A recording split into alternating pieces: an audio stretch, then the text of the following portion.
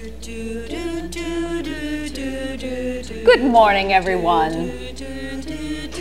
Our story begins in much the same way it did 1 week ago, minus, of course, all the boring parts, dropped lines, and technical difficulties.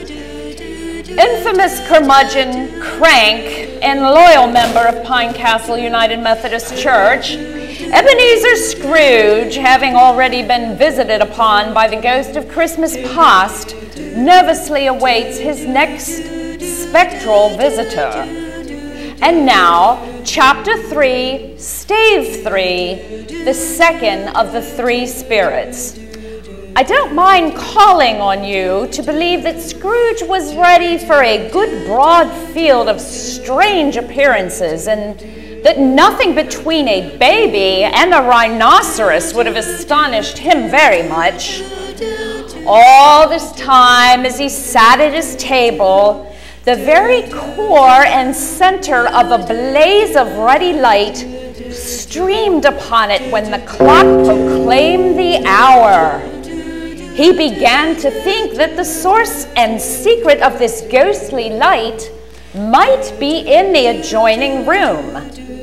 This idea taking full possession of his mind, he got up softly and shuffled in his slippers to the door. As Scrooge walked towards the door, a strange voice called him by his name. Hello! Hello, Ebenezer!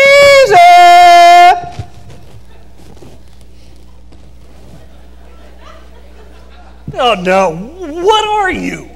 I am the ghost of Christmas presents. Okay. The only present I get all year long that's not tightly wrapped. Aren't you supposed to be the ghost of Christmas present, as in now, today? That's what I said. No, it isn't. Yes, it is. No, it isn't. It was so. It is not. I did too. No, you did not. I did. No, wait, stop. You said presents as in gifts, or perhaps presents as in place, but you most assuredly did not say present as in time. Well, I certainly did. Besides, I'm all those things, aren't I? I'm the ghost of Christmas presents, presents. Oh, brother. What are you eating there? I'm eating spam. Spam. I don't like spam! Then why are you bothering me? You're going to miss it, Ebenezer. Miss what? The move? God's presents. Which one? Place, time, or thing? Precisely. You see, God's first present to us was his son Jesus. His birth, his life, his atoning death, his resurrection. You see, 2,000 years ago in the city of Bethlehem... Whoa! Stop it right there. I had to deal with you last week.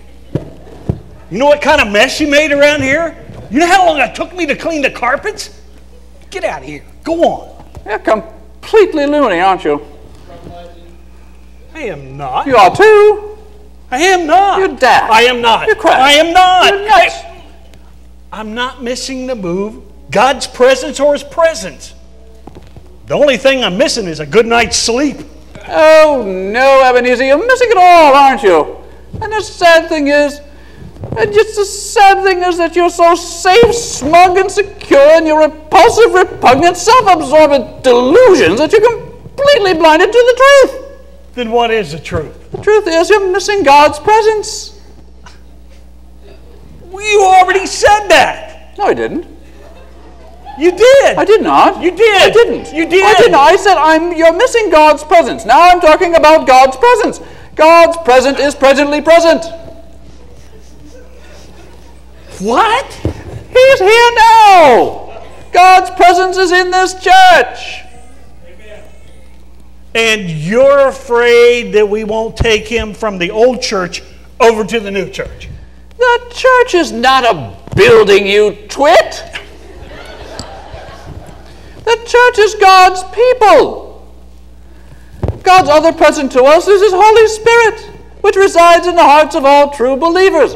So you see, the Holy Spirit, God's present, is present place at the present time, which is now. He is not presently present in your heart because you have not truly received God's present. What do you want from me? I attend, I tithe. I even signed up to help move all the sanctuary floor items, except, of course, the pews and the hymnals and the Bibles. Oh, you just don't get it, do you, you covetous old curmudgeon? There's only one word that can save your sorry soul. Regifting. No, tomorrow. Tomorrow? Tomorrow you shall receive the third and final spirit. There is hope for you yet, Ebenezer, but not much. Scrooge looked about him for the ghost, and saw it not. As the last stroke ceased to vibrate, he remembered the prediction of old Jacob Marley, and lifting up his eyes, beheld a solemn phantom, draped and hooded, coming like a mist along the ground toward him. And with that, we end today's presentation. Wait a minute. You can't stop there. But we have to. Sherrod only gave us 5 minutes. No. What about the Phantom? This is unfair. I'm not going to stand for it. Oh, go eat your spam. Spam. I do like spam! Oh, please do join us tomorrow evening when we conclude our rendition of Charles Dickens' classic, A Christmas Carol. Until then, good day. Wonderful spam.